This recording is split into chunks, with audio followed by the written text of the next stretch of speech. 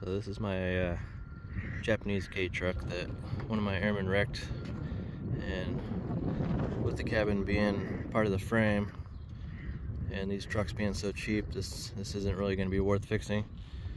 So I kind of got the idea of trying to convert it to a fake Cybertruck at 50% scale with the wheelbase and the dimensions of the truck.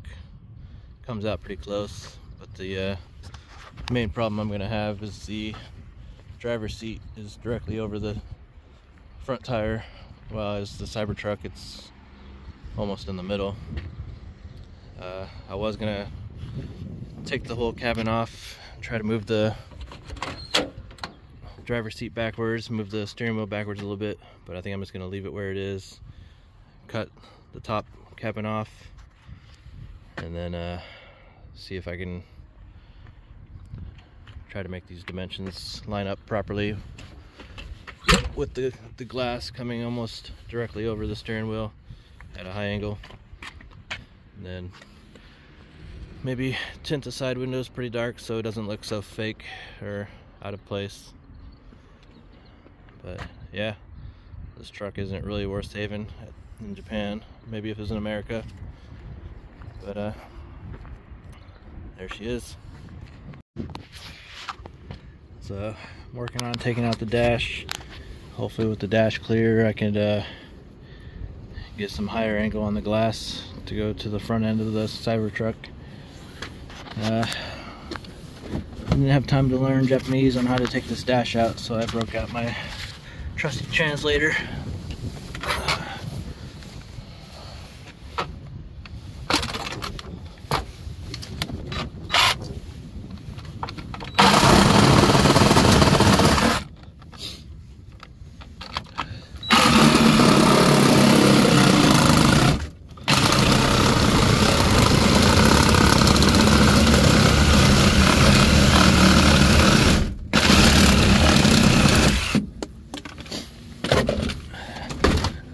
Alright, translation was good. I'm able to get in now. Yeah, so the reason I took the dash out, I wanted to have a higher angle of the glass coming up over the driver's head. It's going to be pretty sketchy for daily driving. It's obviously not going to pass any inspections, but it might look closer to scale for the Cybertruck. And I'm not going to try to register this thing. Obviously it's going to be probably used in a K-car race if I'm able to complete it in time. And the accident smashed in the front end here and broke most of the HVAC plastic, so we'll see if I can recover some of this and maybe have some at least defrost for the race day. Or well, there's no AC in this truck, so probably have natural AC anyway during the race. So one of the problems I'm going to be facing here is that I did want to cut this cabin as far as I can go down, but right here we have support brackets for the steering wheel, steering column.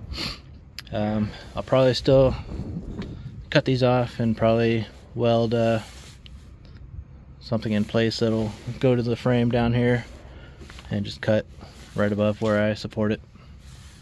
Try to